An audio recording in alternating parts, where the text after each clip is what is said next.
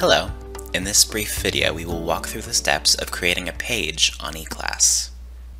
A page on eClass is a written resource that the instructor creates themselves, which can include plain text, images, audio, video, or embedded code. To create a page resource in eClass, start by turning editing on in the course. Then, at the bottom of the screen, click Add Activity or Resource. From the menu that appears, select Page. On the screen that follows, start by giving your page a unique name. If desired, you can also give your page a description, and you can display the description on the course page.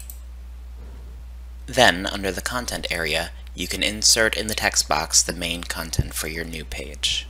After inserting the page content, scroll down to the bottom and click Save and Return to Course.